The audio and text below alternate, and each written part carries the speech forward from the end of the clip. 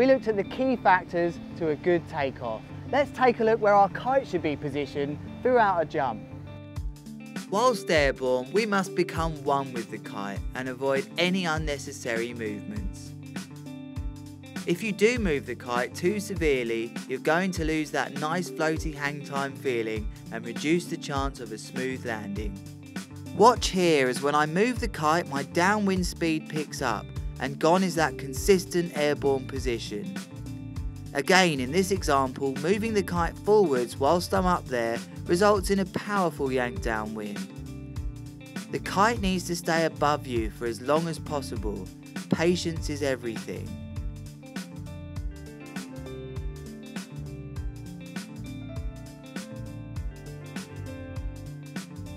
A common mistake can be to continue pulling on the backhand. It's known as a bomb or a bomb out due to the sudden drop out of the sky. It's happening because the kite offers less hang time when it's not above us.